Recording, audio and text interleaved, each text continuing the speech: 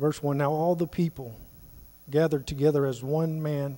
Actually, I'm going to start a little bit above that. When the 7th month came, the children of Israel were in their cities. Now all the people gathered together as one man in the open square that was in front of the water gate. And they told Ezra the scribe to bring the book of the law of Moses, which the Lord had commanded Israel. So Ezra the priest brought the law before the assembly of men and women and all who could hear with understanding on the first day of the 7th month. Then he read from it in the open square that was in front of the water gate from morning until midday, before the men and women and those who could understand, and the ears of all the people were attentive to the book of the law. So Ezra the scribe stood on a platform of wood which they had made for the purpose. And beside him, at his right hand, stood Mattithiah, Shema, Ananiah, Uriah, Hilkiah, Maaseiah, and at his left hand, Pedaiah, Mishael, Malchiah, Hashum, Hashbadana, Zechariah, and Meshullam.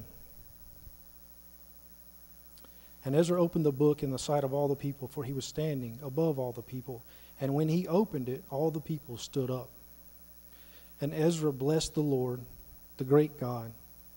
Then all the people answered, Amen, Amen, while lifting up their hands. And they bowed their heads and worshipped the Lord with their faces to the ground. And Jeshua, Benai, Sherebiah, Jamin, Akub, Shabbathiah, Hojah, Maaseiah, Kelida, Azariah, Josabad, Hanan, Pelaiah, and the Levites helped the people to understand the law, and the people stood in their place. So they read distinctly from the book in the law of God, and they gave the sense and helped them to understand the reading. And Nehemiah, who was the governor, Ezra, the priest and scribe, and the Levites who taught the people, said to all the people, This day is holy to the Lord your God. Do not mourn nor weep. For all the people wept when they heard the words of the Lord, of the law. Then he said to them, Go your way, eat the fat, drink the sweet, and send portions to those for whom nothing is prepared. For this day is holy to our Lord. Do not sorrow, for the joy of the Lord is your strength. So the Levites quieted all the people, saying, Be still, for the day is holy. Do not be grieved. And all the people went their way to eat and drink, to send portions, and rejoice greatly, because they understood the words that were declared to them. All right, so let's go back through here and hit some points. I'm sure that any of you that teach know very well how quick you can get off on rabbit trails when you start studying and unpacking these things. And even though sometimes you don't have much time to prepare, you can run down a lot of rabbit trails and get overwhelmed. But anyway, we're going to try not to do that tonight. So in verse 1, it says, Now all the people gathered together as one man in the open square that was in front of the water gate. And they told Ezra the scribe to bring the book of the law of Moses, which the Lord had commanded Israel. So I think it's interesting that they told Ezra the scribe to bring the book of the law of Moses, which the Lord had commanded Israel. So they got the wall built. They're getting everything back in place, and it's like, okay, we're here now. We know there are requirements under the law, but we don't necessarily know what they are. So they're asking. There's got to be a move of God in their hearts, stirring them. As we read on, it's I don't think it just happens all of a sudden. I think it's something that the Lord has been doing in their lives. But as we read on, we'll see that providence is unmistakable in this. In verse 2, it notes that, so Ezra the priest brought the law before the assembly of men and women and all who could hear with understanding on the first day of the 7th month. So here we also see that Ezra is a priest. He's not just a scribe, but he's also the priest. on the first day of the 7th month. We here, and because I've been brought up here, we've studied the feasts of God, the feasts of the Lord. One of these falls on the first day of the 7th month. It's interesting. We just got through in chapter 6, verse 15. It says, so the wall was finished on the 25th day of Elul, which is the 6th month, in 52 days. So if you finished it in 52 days, obviously the work of God. But here we are on the first day of the 7th month, so probably 5 days later, the people are asking for a holy convocation, which was required for the Feast of Trumpets, which falls on the first day of the 7th month. In Leviticus 23:24, it says, speak to the children of Israel, saying, in the 7th month, on the first day of the month, you shall have a Sabbath rest, a memorial of blowing trumpets, a holy convocation. Numbers 29 goes on to describe the offerings that they were to make for that feast. And the Feast of Trumpets was a shofar. I'm sure if Pastor Jim was teaching tonight, he'd probably brought his for it. But verse 3. Then he read from it in the open square that was in front of the water gate from morning until midday, before the men and women and those who could understand, and the ears of all the people were attentive to the book of the law. First thing that jumped out to me there was he read from morning, which in most translations is daylight, from daylight until midday. And now, after the first hour, people are ready to cut out. And it says, and the ears of the people were attentive to the book of the law. So for 6 hours, they were attentive. They were listening, paying attention. And it says that they stood. That's got to be the Lord, right? So we see the Lord's working in their hearts, obviously, and working in His people. So verse 4 through verse 7, I'm going to read it first. We see that this is a description of the service, how things went during this service. So Ezra the scribe stood on a platform of wood which they had made for the purpose, and beside him at his right hand stood Mattithiah, Shema, Hananiah, Uriah, Hilkiah, and Maaseiah, and at his left hand Pedaiah, Mishael, Malchishah, Hashum, Hashbadana, Zechariah, and Meshullam. And Ezra opened the book in the sight of all the people, for he was standing above all the people. And when he opened it, all the people stood up. And Ezra blessed the Lord, the great God. Then all the people answered, Amen, Amen, while lifting up their hands. And they bowed their heads and worshiped the Lord with their faces to the ground. Also Jeshua, Benai, Sherebiah, Jamin, Akub, Shabbathiah, Hodijah, Maaseiah, Kelita, Azariah, Josabad, Hanan, Peliah, and the Levites helped the people to understand the law, and the people stood in their place. So twice there it tells us they stood. But we see, that we do a lot of those similar things, right? We have a platform to stand on for people to be with. There are listed names of people who were serving in this gathering, in this meeting. And you have Ezra opens the book and the people stand out of reverence. And for me, I still can't get over that they stood the whole 6 hours. I think it's great, but I think it'd be difficult to get that to happen.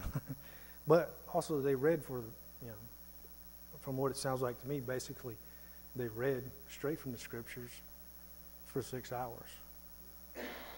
Although, as we go on, we'll see, we as a church follow a lot of this same standard, same model. Verse 8. So they read distinctly from the book of the law of God, and they gave the sense and helped them to understand the reading. So they read, so apparently Ezra wasn't the only one reading. We don't have a particular list of who all read, but it was more than just Ezra. But they read distinctly from the book in the law of God. And everyone who read distinctly or clearly. And they gave the sense and helped them to understand the reading, which is literally what it means to read distinctly, right? If you're reading it and then helping them to understand it, giving them the sense of it, the context and everything, you are reading it distinctly. And I think we do that here at the Bridge. We have not just Pastor David who does that. We have several teaching pastors who do that. Verses 9 through 11.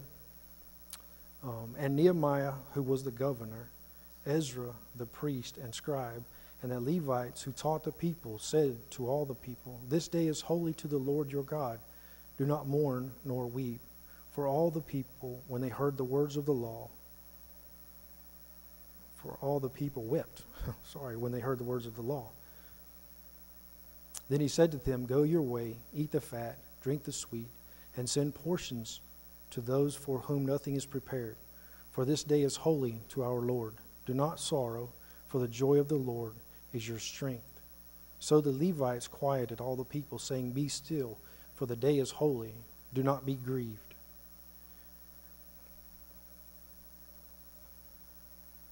So I'm reminded of Ezra 3 and 12. When they laid the foundation for the temple. The people, there was just a mix of emotions. Some people were crying. I guess some people view it as weeping at the sight of the new temple compared to the old temple because they had seen the original temple. And others, it says plainly, were shouting for joy.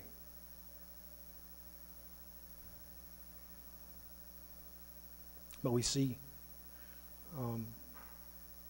in verses 10 and 11 that when these people, they all wept. I mean, I'm sure even here there was a mixture of emotions. People were convicted, and some of them see their own sin, which is a struggle sometimes. I think the closer that you get to God, the more, or the closer that you walk with the Lord, the more you see your own sin sometimes, and the more it affects you.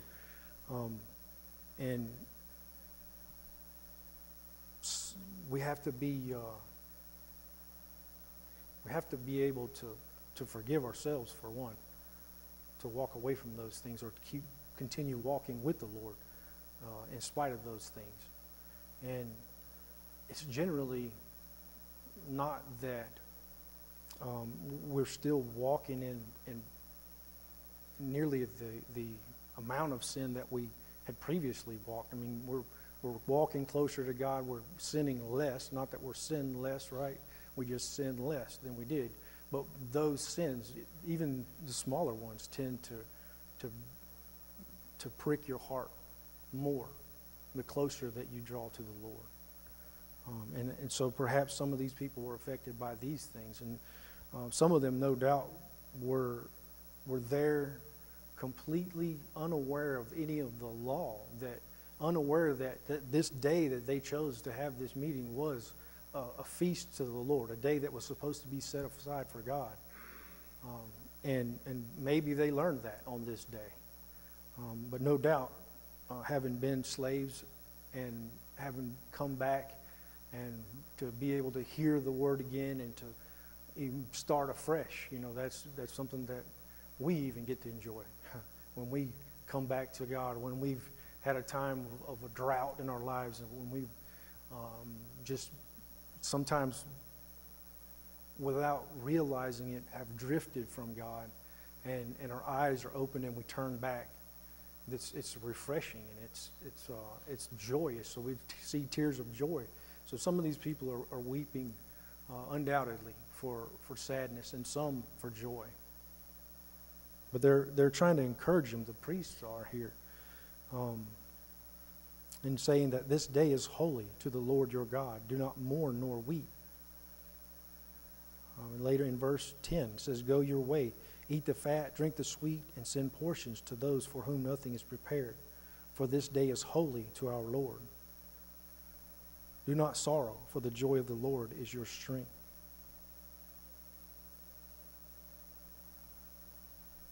So I like in that, in verse 11, it says, be still, for the day is holy. Do not be grieved. So we be still, we're calmed, or we're quieted. And the day is holy, so it's separated for God. It's set apart. And it's a day that we should be meditating on the good things of God. And sometimes we tend to be paying too much attention to where we failed and not enough attention to where God has succeeded in our lives. To the victories that we have in Him, to the things that He's brought us through. These people in particular would know, that He's brought you out of and brought you through and provided for you, and He's opened up doors that people thought would never be opened again. And so this is a holy day, so you shouldn't be sorrowful. You should be meditating on the good things of God and have joy. And then it says, so be still, for the day is holy, and do not be grieved. So you shouldn't be caused distress on this day.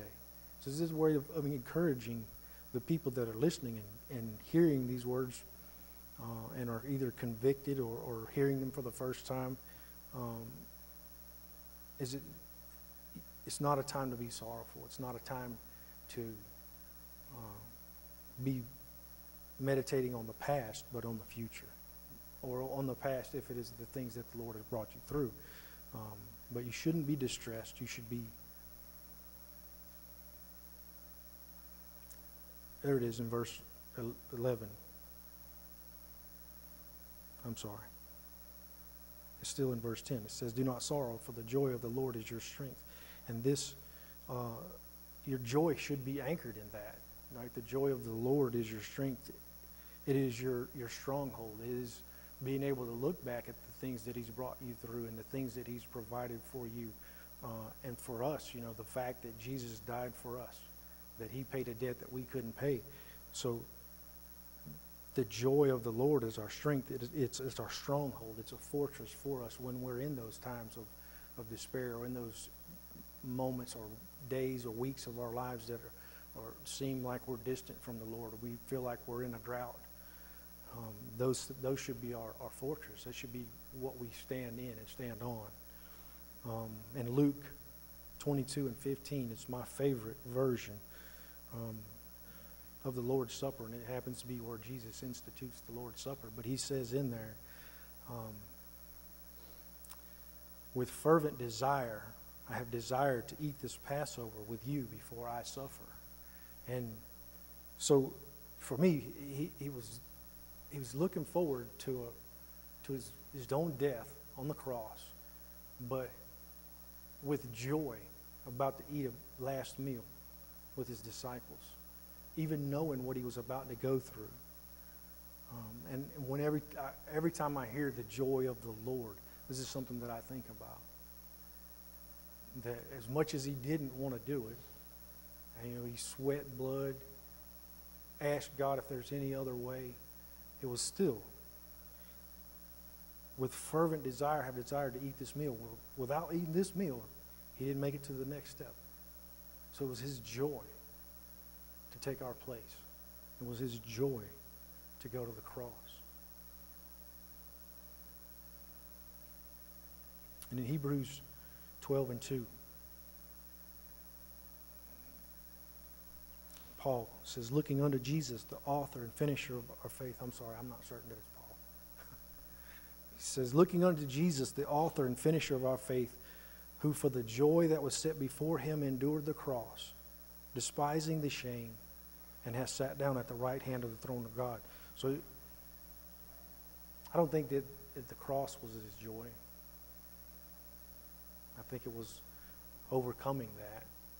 I think it was that he knew that he was the only spotless lamb, that he had to be a willing sacrifice. And the only way that he could have a relationship with us, I heard Pastor David one time in a I don't know if it was a married or just a couple's, I guess it must have been a married Bible study that Pastor David sat down and he said, Jesus did not die for your sins. And it was like silent after that in the room. But he said, he died so that he could have a relationship with you. And it's stuck with me. I know that technically he died for our sins, right? That somebody had to pay that debt. But the reason that he was willing to pay the debt was so that he could have a relationship with us.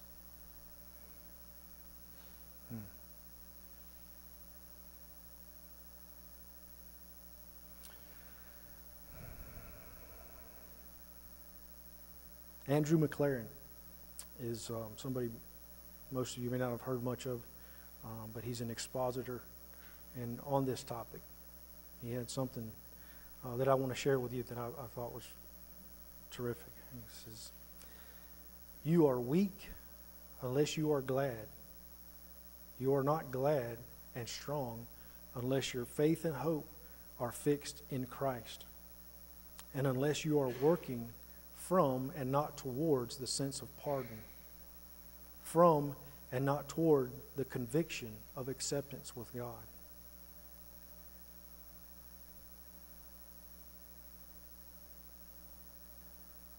You are weak unless you are glad.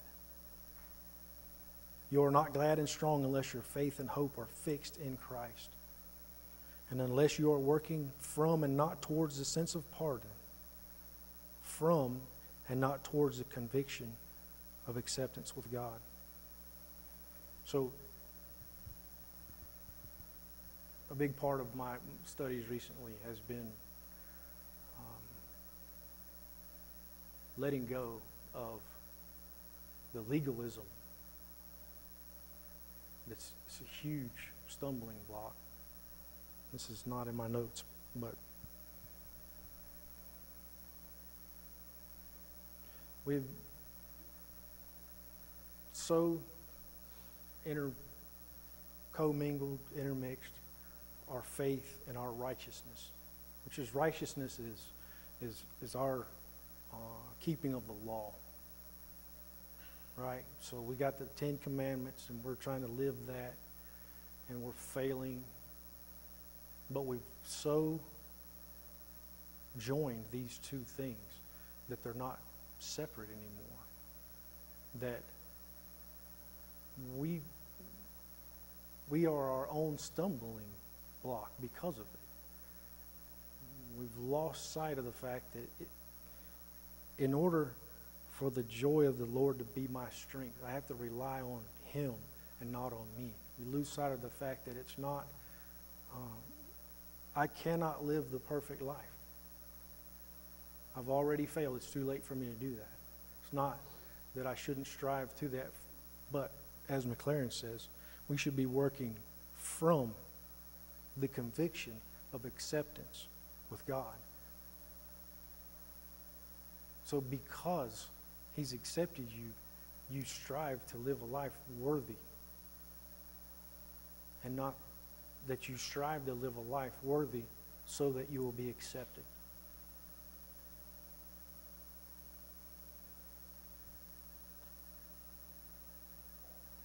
Paul said in 2 Timothy, "I know in whom I have believed and am persuaded that He is able to keep that which I have committed to Him until that day."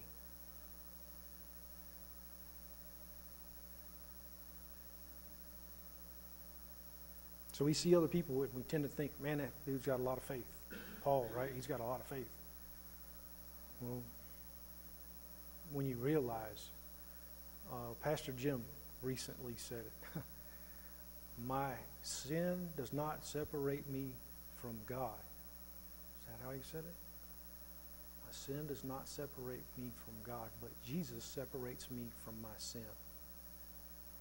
Right? So, if I've accepted him as my propitiation, as my spotless sacrifice, as the one who paid the price in my place, then I know in whom I have believed and am persuaded that he's able to keep that which I have committed to him until that day. No longer working, trying to perform well enough to get to please God or to make it into heaven.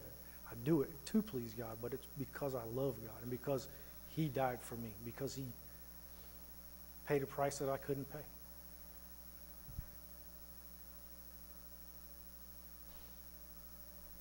So verse 12 says, and all the people went their way to eat and drink and to send portions and rejoice greatly because they understood the words that were declared to them.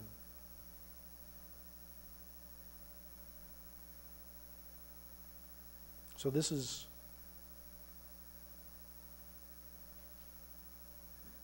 our aim at the bridge, I think.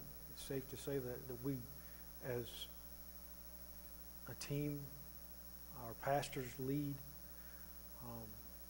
is that people, when they come here, they hear the word. The word is explained to them in a way that they can understand it. Sometimes things are unpacked and brought out that there's no other way you're going to find them other than digging and digging to get to it.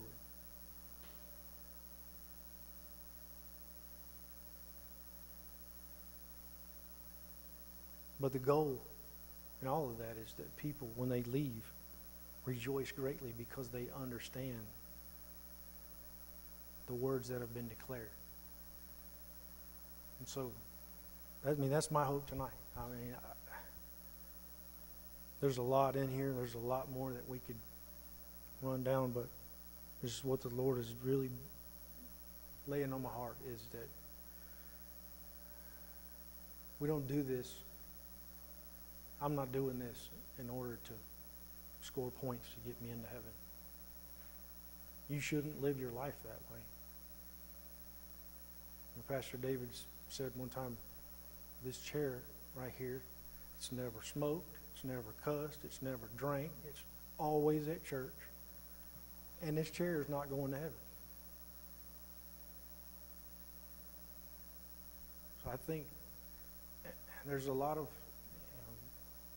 Pastor David, I'm going to save that for later anyway. There's a lot of continuity. Pastor D.A. talking about the gift. We look for the house and the car and the wife and the 2.5 kids and the picket fence, right? These are what we see as gifts. But really the gift is him, God himself, his sacrifice for us. And if we get that, if we understand that when we leave here, there's no reason to leave sad. There's no reason to leave without joy. There's no reason that in the worst times of your life, you can't look back and say, you know what? God is good. I told you before that I got to go to Mississippi to serve my parents.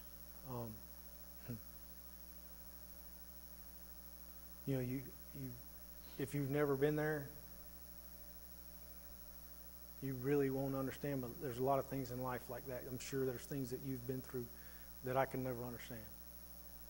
But I've heard a lot of people say, I got to spend my last few days of his life with him, my dad or my mother, or I got to be at their bedside when they passed away. And my father was diagnosed with stage 4 cancer, and I got to not only go and serve him, but work with him side by side, be his hands and feet on a job site. And I wasn't there when he passed away, but I was doing the thing that the Lord had called me to do to help him and to help my mother through all of that.